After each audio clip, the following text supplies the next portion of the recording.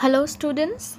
In the previous session, we have learned how the common link of friendship between the author and his grandmother ends, right? The author went to an English school.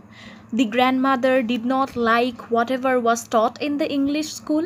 She did not even like the fact that the author was given music lessons, right? Uh, then the author went to the university and then he again went abroad for his further studies for 5 long years. And when he returns, he sees his grandmother was looking exactly like she did 5 years ago. Okay, now in the evening, a change came over her. She did not pray. She collected the women of the neighborhood, got an old drum, and started to sing. For several hours, she thumped the sagging skins of the dilapidated drum and sang of the homecoming of warriors. We had to persuade her to stop to avoid overstraining. That was the first time since I had known her that she did not pray.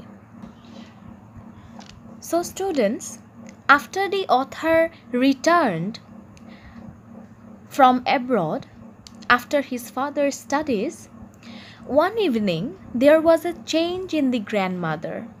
The author saw a change in her. She did not follow her regular routine of praying. She did not pray. She collected a few women from the neighborhood. She got an old drum and she started singing with them.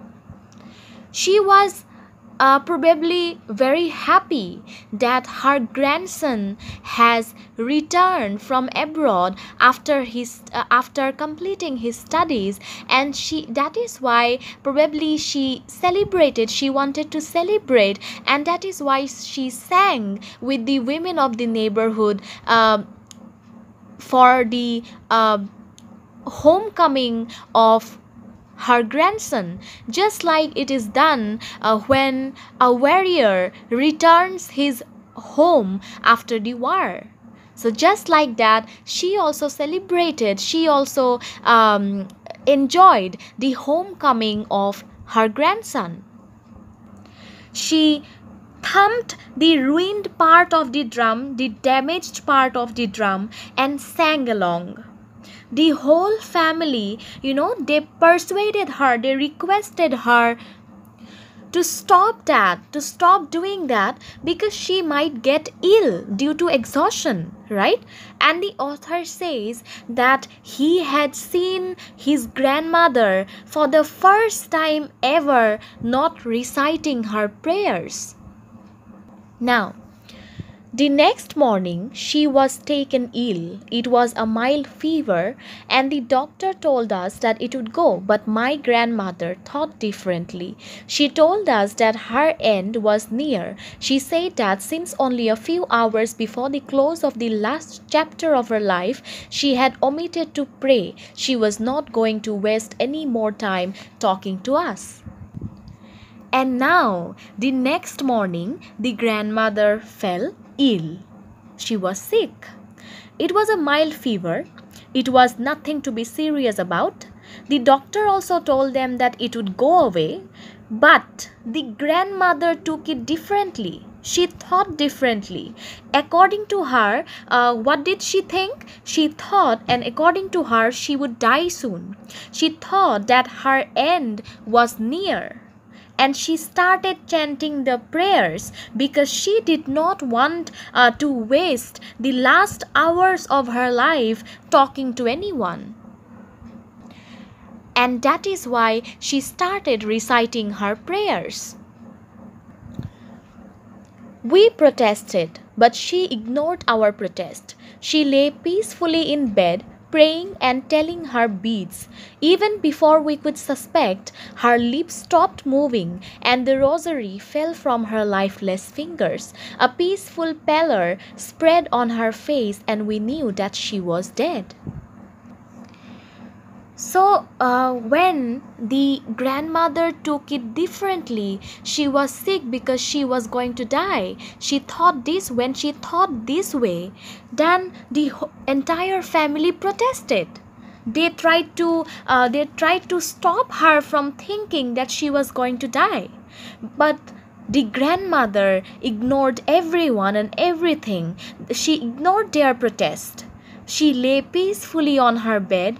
She chanted her prayers and chanting her prayers and doing her beads. And then suddenly, all of a sudden, she stopped and the rosary fell from her lifeless fingers. Her face looked so calm and pale, and everyone knew that she was dead. The grandmother was dead. Now, we lifted her off the bed and, as is customary, laid her on the ground and covered her with a red shroud. After a few hours of mourning, we left her alone to make arrangements for her funeral. In the evening, we went to her room with a crude stretcher to take her to be cremated. The sun was setting and had lit her room and veranda with a blaze of golden light. We stopped halfway in the courtyard. So now, after the grandmother is dead, now the family lifted the grandmother from her bed, laid her on the ground, and they wrapped her with a red shroud, means red colored cloth. Okay, everyone spent few hours mourning the death of the grandmother, and then they started arranging things for the grandmother's funeral. And in the evening,